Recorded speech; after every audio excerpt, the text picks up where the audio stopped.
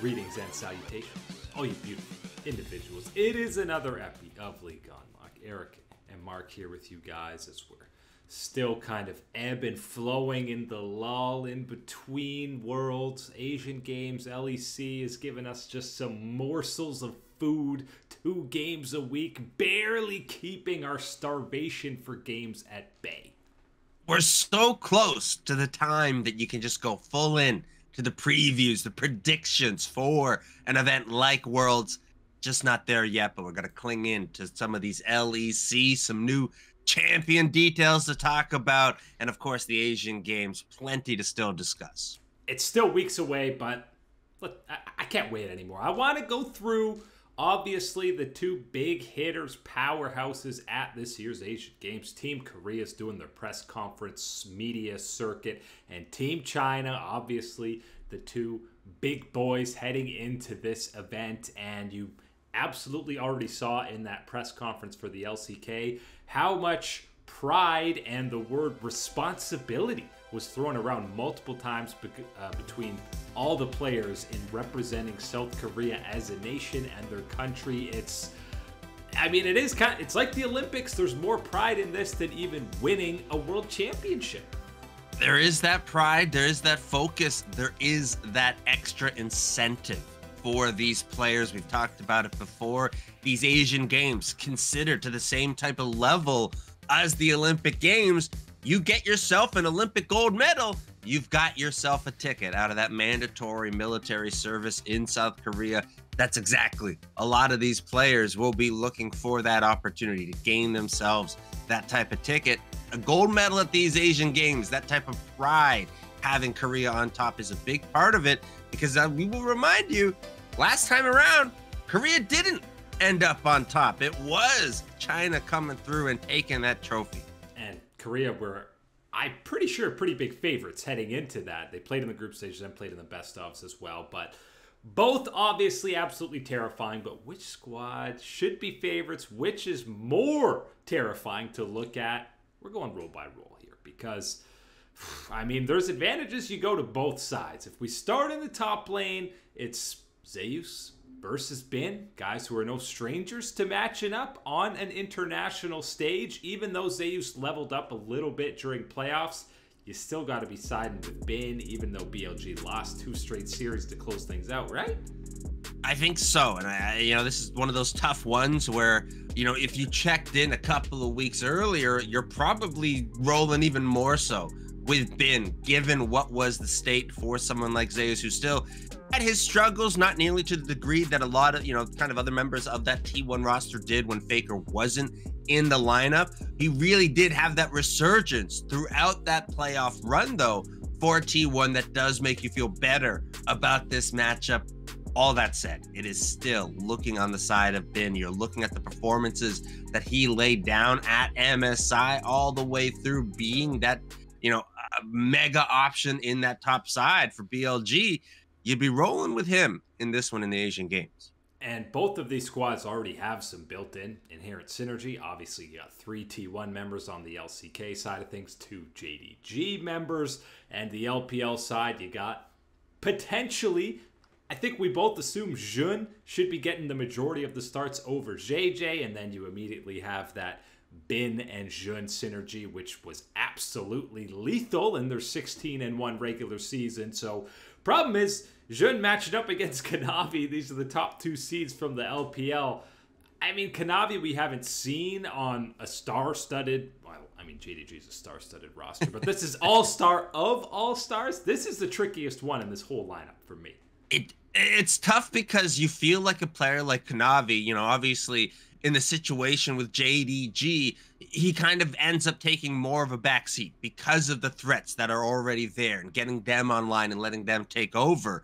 But you look at a roster that is going to be here for Team Korea in this type of event, and the threats that can be there, the aggression that can be there, a player like Kanavi can be the perfect facilitator, the perfect accelerant for a squad like that. That is what you'd be scared of if you are Team China looking on that one on the other side, because Jun, absolutely, he's great. And he does bring in that built-in synergy with a player like Bin, which is going to be a major bonus to unlocking that potential for Bin, trying to support him and get him better.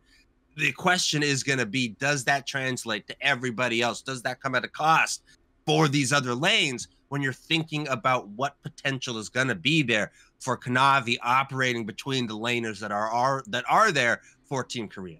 No question, both these guys have some serious pocket picks when it comes to carry junglers, whether it's the Kindred Nidalee for Jhin or that Bel'Veth we've seen be so lethal for Kanavi. Mid lane's got to be the most intriguing matchup. Number one, because now we've seen Faker looks relatively healthy, playing all these games for T1, so now the questions really do arise. Who plays more games, Faker or Chovy? And then the other side, you say, Knight, you might have to beat Chovy and Faker in a best of 5. Oh, it's exactly what you dream of when you think about these type of potential mega matchups. This is the mid lane of dreams, having any type of option of Faker or Chovy, and then Knight on the other side. This is what we have dreamed of so many times, thinking about this type of matchup. And on the Korean side, it is a little bit thinking about what type of advantage do you want? Of course, Faker comes in. We know, and especially have seen this year, that shot calling capability, that knowledge that he has for the game is a major bonus, even for players that we view to have that skill, have that potential to take it to the next level. Faker unlocks that for this team. He's also got a little bit of that global taunt going on. Everybody putting all that attention, energy, focus, abilities into trying to take down the unkillable Demon King. The rest of the squad cleans it up. Chovy, on the other hand, brings that lane dominance to the force, to that factor. And having that up against Knight, that would be quite a matchup. And that is the blessing and curse of having both these guys on this roster, is they do bring two very different things to a lineup. Obviously, it's going to depend on what this roster needs more of. If there is a shot calling macro struggle without Faker in the lineup, maybe he starts over Chovy, even though I think most people, ourselves included, would say individually right now, Chovy is probably at a higher level than Faker, but all the intangibles that he brings. But either way, Knight is sitting there saying, play them both at once. I don't care. I'll take them all down. I don't need no sub. The scary thing is, if they let Knight get his hands on Syndra, Silas, Ari, like he cares if it's Faker or Chovy. That's the type of caliber that Knight is operating at right now. It doesn't matter if you're the GOAT or you're the guy that's trying to be the next GOAT. I'm taking you out either way.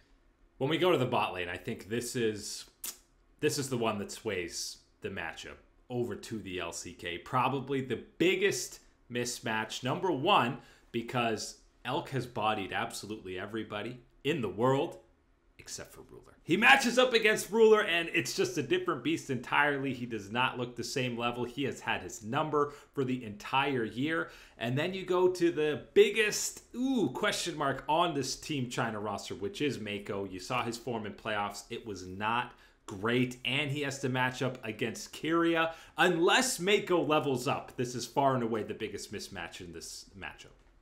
Yeah, it's going to be really rough when you think about that type of opportunity, because what type of power is swinging over for Korea in this instance? Having Ruler back with this squad, back operating with someone like Chovy from the Gen G days type of thing.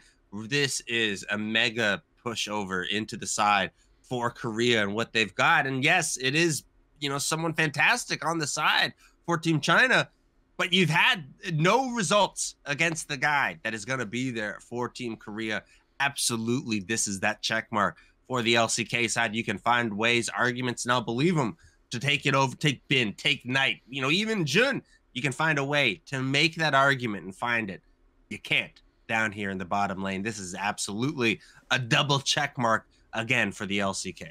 And we gave the LCK an edge 2018 on this Asian Games roster. By the way, Ruler and Faker were both also on that roster. They're here 5 years later now, still representing for South Korea. Don't be sleeping on Chinese Taipei and Vietnam. We know that they've put together some solid rosters as well, but obviously South Korea and China are going to be huge favorites, as we're still a few weeks away, but can't wait for things to get kicked off at the Asian Games. Don't have to wait nearly as long for the LEC to continue. We get the return of the Wonderkin Wonderwear matching up against BDS. That's gotta be the marquee matchup in this series, because is Wonder just going to be stuck on Ornn? Is he just going to sit there and be Mr. Weakside, try and hold his own against Adam's Darius? Or is he going to maybe be pulling out some stuff? Is Fnatic going to be confident in this sub guy coming in like a week prep time, basically? So many questions, and the only way to get those answers is to see that action out there on the Rift is going to be what we learn from this Fnatic and BDS series. Wonder versus Adam in that top side. As you mentioned, is you're going to just play weak side. Adam's one of the scarier guys in the LEC to play weak side into, given just how aggressive, just how much he wants to push that pedal to the metal, get it onto that floor and start moving away to your Nexus is what he wants. Can Wonder stand up to that one? I think absolutely. We have seen that at various other points in his career. The question is going to be about that form stepping into this one, and as well, then I'm looking at that communication, how he's communicating with the rest of the squad, because I think that was something that was cleared up with Scarier, with Noah stepping in. That communication seemed to clear up, and that's where you saw players like Razork and Humanoid really flourish and start to look much more like the players that built their names in the first place. Can we get that in this playoff series with Wonder now stepping into the lineup? And we've heard current players from Fnatic, analysts as well, say that when Reckless was on this lineup, both he and Wonder were kind of stepping back saying, hey, we'll play weak side, you know, we'll let you guys take over. But you can't have two lanes that are doing that. But now with Noah and Trimby, they are the furthest thing from a weak side bot lane. We've seen Razork give them tons of attention. So the recipe, the formula is there for Wonder to just kind of slot in, do his thing, and let the other four members do what's been working for them for an entire split. If we're getting the Wonder that is channeling his inner fancy feet and he's dip dancing even on a champion like Gragas up there under the turret and making everyone die, then absolutely this is a mega win for Fnatic. If this is Blunder and not Wonder, then you've got issues for Fnatic, because it is going to go south sideways really fast for a squad like Fnatic with BDS pushing that pain point. Now we can talk about who are the favorites and who most likely to advance, but more importantly, what's the better matchup to see against Golden Guardians? Because the loser of this series is your 4th seed for the LEC, which means they'll be the ones playing that BO5 against GG. Oh man, I don't think Adam is ready to face off against the threat that we've got waiting for us in the Licorice. That's the most improved player of the year. Hell yeah, that is C9 Licorice up there on the top side, roaming for the Golden Guardians. I don't care who it is. I think either way at this point, it will be a very fun, very spirited matchup that we're going to get between these two to decide who is going through as that 4th seed.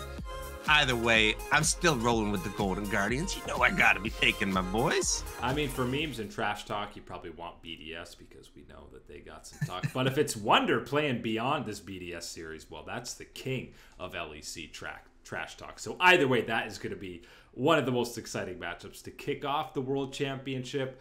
Upper side of the bracket, we got G2 Mad Lions, which have been developing a little bit of a rivalry of their own. We haven't seen them play since week 1 of the summer split, like regular season. They didn't have any best of matchups throughout the playoff run because Mad Lions disappointed early, obviously. But now we're getting a long-awaited rematch from those spring finals, and we'll see if this Mad Lions post-break level up was just a fluke against XL, or if they can actually give G2 some competition.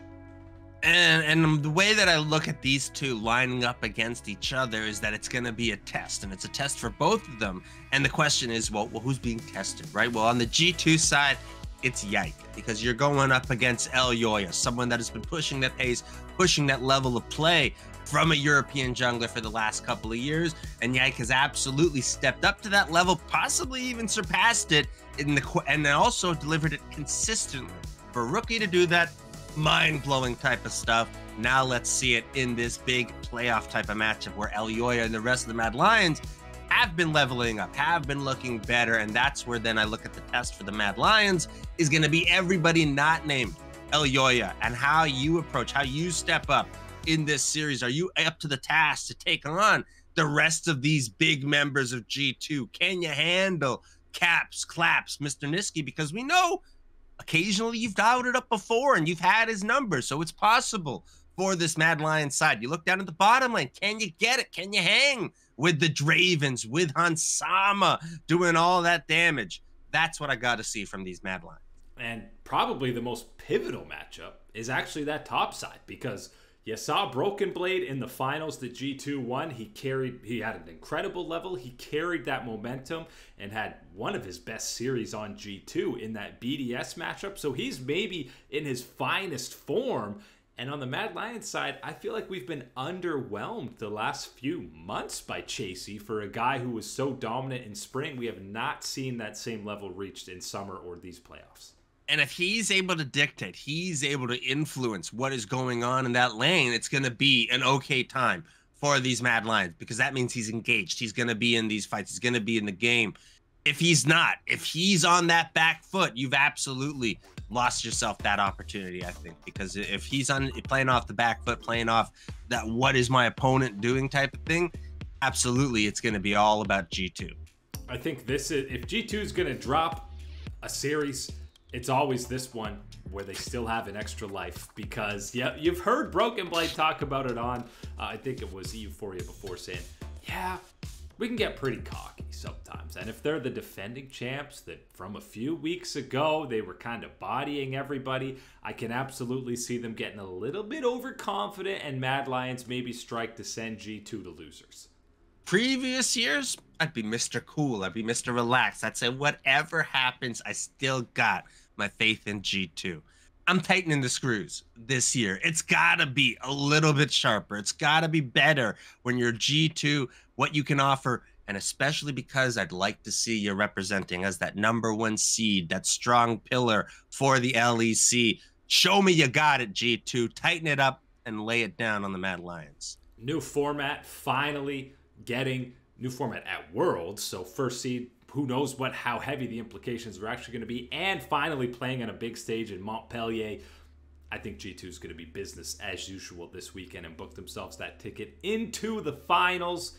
It feels like it's been a while since we had a new champion actually have impact on the pro scene. They've been terrorizing solo queue a little bit, but latest one, we got another vampire on the Rift. We are talking Briar, and the laziest title I've ever seen Riot do, the Vampire. They didn't even try anything. I guess this is why Vlad is a hemomancer. They were just saving the vampire tag for old Briar. Oh man, we got a new one. Yeah, we got another champion rolling through, and yes, these champions have kind of it's been tough because we have seen some come through and absolutely obliterate and offer these 200 years type of memes coming in, and then sometimes we've seen these champions come through and feel like they're going to be 200 years, and then they end up only being about a 200 years champion in your solo queue games, not quite translating at that professional level. And so when you're looking at someone like Briar, what we're seeing in her kit, I see potential that she could be one of these ones that could creep in. I want to see more so about what pro reaction is going to be to her. But right now, looking at her kit, there's absolutely some things that stand out. Number one, whose idea was it to just smash Vex's ultimate ability with Kaisa and say that's going to be pretty much her ultimate? Not exactly satisfied with that one. And the second one is going to be, of course, looking at her abilities that send her into this frenzy where she's just going off and doing whatever. And it isn't the player's control at that point, but what is the skill expression where you're going to be canceling out of these type of abilities and see what you can do at that point. That's something that I am very excited to see, although I realize that can be a little bit of a slippery slope if we start to see things go out of control with Briar. And I mean, with the ulti popped, she's in that frenzy state until the target dies. So if you're popping Zhonya's, going invisible, just being kept up by your team, you could be sitting there for 20 seconds, an entire team fight in this frenzied state if you don't cancel it. That's obviously one of the unique angles on this new kit. And then, of course, having 0 base health regen, I feel like will actually be a huge liability in the laning phase and push her even more to being a jungler. It's going to push. I think that is absolutely part of what we'll see as that reaction. And I think as well, it's going to increase this risk reward that is available on this champion, because you can absolutely pop off and snowball this into something that has an even greater, I think, damage potential than some of these other ones. But you are giving, of course, excuse me, that sacrifice over as looking through the. I'm interested at the very least with Briar and what we're going to be going through. Cautiously optimistic that she's going to have a place and be something interesting at the very least into this new the roster that's expanding for League of Legends. I think the skill expression being so high is directly a path to being used in pro play to be able to kind of master a champion. Combine that with, I mean, technically her ulti's a dash. She's got a point and click stun as a melee assassin type champion that can also dash to allies. Her W also can dash over terrain, and she has the stun on her Q and the scream, which is a huge stun against a wall. I know they say that's hard to land, but two big forms of CC, two dashes, and this frenzy. I mean, this sounds like it could be a menace in pro play. It could be, and it's one of these ones where I want to see it, of course, but at the same time, I'm reminded, as you talked about, we've so many times kind of getting all this information, all this theory crafting, and worrying that a champion is going to come through, be busted, be this 200 years, be this dominant presence that we are feeling and going through and sorting through the rest of the year. I think a lot of it is reminding ourselves that at the end of the day, a couple of these ones haven't ended up that type of way. And what actually has ended up being more so these type of options that we don't like, or these flavors that come through and disrupt it, are the reworks to champions. Is kind of usually the more offending, identity here. Is these are the ones that come through and be these aggressive changes compared to these new champions, which take a little bit of time to feel themselves out. Zeri excluded. The real question is, and combo we got to see is, does Mylio's ulti work on her frenzy? You know, that's the combo. So self-saving herself from going insane, you know, that's what we need. There's got to be some unique combos to pair around with something like this, something so special, so different than what we've had in the game so far. Very thrilled to see what we're going to be getting from the other content creators and what they can make up. Can't wait to see the vampire on the Rift. But that's it today for League Unlocked. Eric and Mark here with you, beauties. Thanks for watching.